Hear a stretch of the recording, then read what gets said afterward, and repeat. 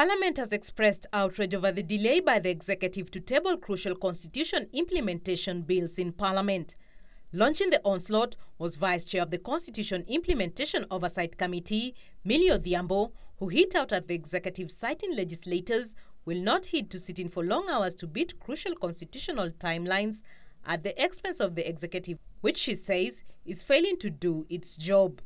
We want to tell the executive we are taking over this process because we do not want to be blamed for your own laxity and your own inefficiency. There's no reason why government cannot use the time it has. So the business of extra days or extra sitting hours, the government should forget. Being reduced, Mr. Speaker.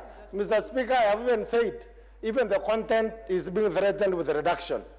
Deputy Leader of Government Business, Amos Kimunya's attempts to defend the government were met with outrage as a charged Parliament hit out at the government with a section of legislators reading mischief over the delay, with the deadline just 2 weeks away. The reason why they are withholding these bills is to shorten the time so that Kenyans do not get an opportunity to see the content and therefore get away with bills that do not meet the expectations of the Kenyan people. Nobody is sabotaging the process.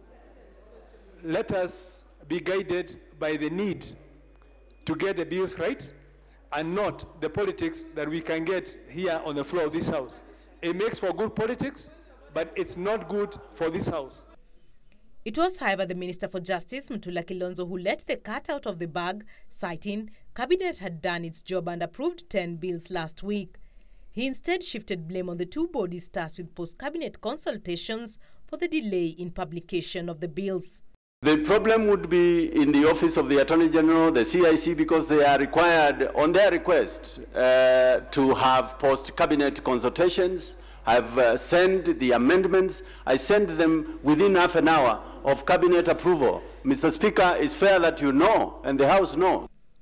Attempts by Meti Central Legislator Gitobu Imanyara to move an adjournment motion to suspend House business and ventilate on the matter were however thwarted, with Deputy Speaker Farah Maalim saying he should have given a 2 hours notice as provided for in the standing orders.